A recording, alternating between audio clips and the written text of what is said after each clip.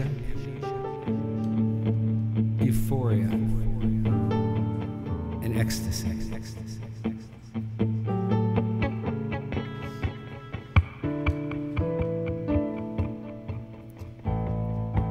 Now with amnesia, you don't know who you are and you want desperately to find out. In euphoria, you don't know who you are and you don't care. And with ecstasy, you know exactly who you are and you still don't care.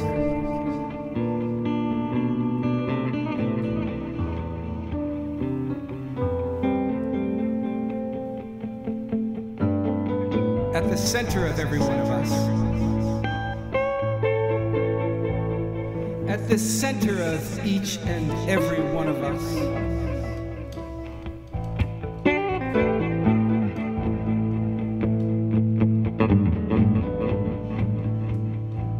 will lives in us as destiny sleeping.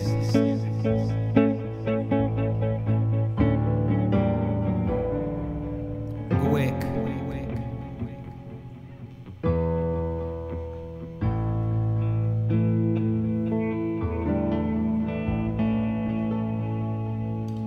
What are the things we can find in our life that will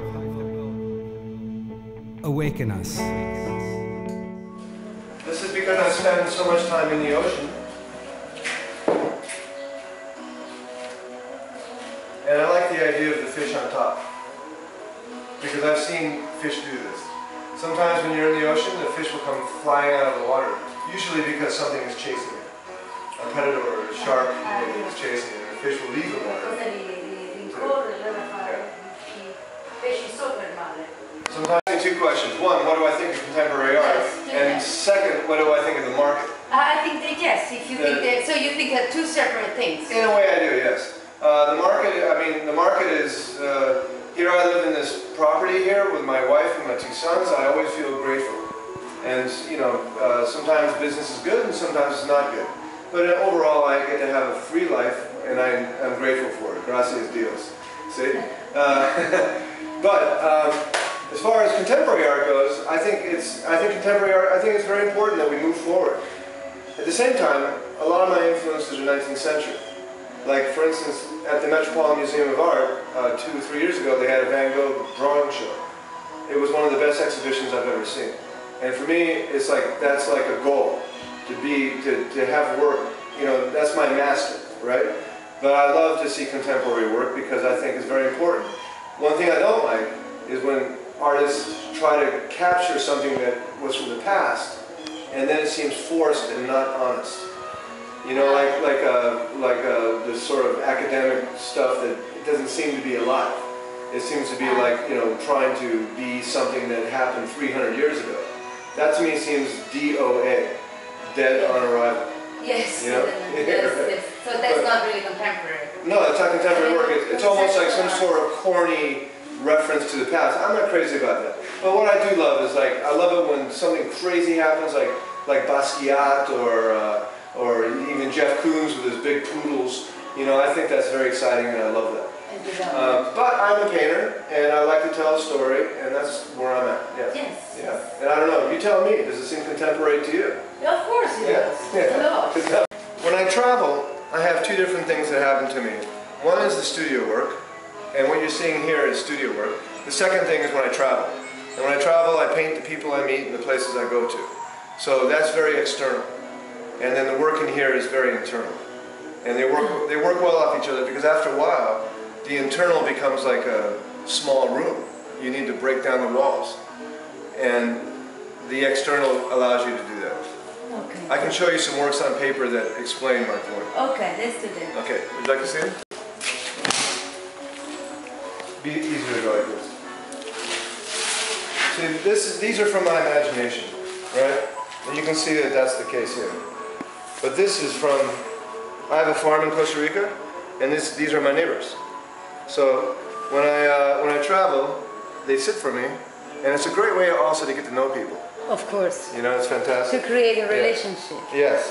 But do you have any academic, I mean, you've been to an academy? Sure. I went to an academy for Well, I went to an art academy for 1 year, and then I went to university for 3.5 years. I graduated from the university. Studying fine arts or Yes. fine arts? Yeah. I can see that there's a lot of study going on. Yeah. So this is it's actually a drawing I like very much. It's a drawing of a boy. But you know, like I said, this is a wonderful way to get to know these people. Yes. And they're all mixed up, but this is very recent. This is from my imagination. Yeah, but very nice drawing hands. Thank you, thank you. That's what Federico said. This is called They're Drunk All the Time. Because in my life I've been surrounded by alcoholics. Very highly functioning alcoholics. But alcoholics nonetheless, you know? I mean, you know, everybody in my family is very successful, but they all drank like crazy. You know, and so... But successful in what? In arts? Huh? No, my science and science and aviation. Yeah, I'm the only artist. Yeah, but so you finally arrived to the goal of your. Seems like everyone is looking for it. Well, no, I've always been an artist, but my mother was a chemist and my father was a pilot. So I've always been an artist, and they supported me. They were wonderful about that. When I was 18. The best mind is a simple mind with simple solutions.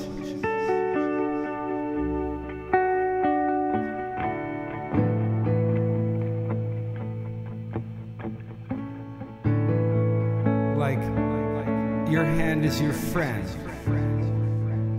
You are what you eat. You get what you give.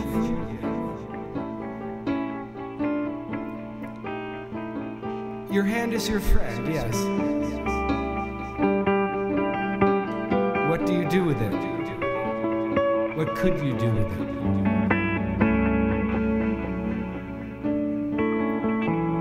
We live inside our handwork in a way that is unlike any other, experientially.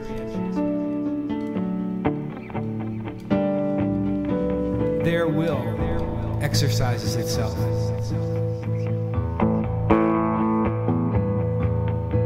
will that lies in us sleeping, our destiny.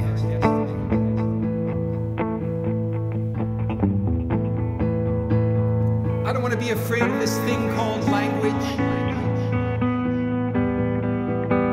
Lord, let me lift others that I may ascend myself. I don't want to be afraid of this thing called language. Lord, let me lift others that I may ascend myself.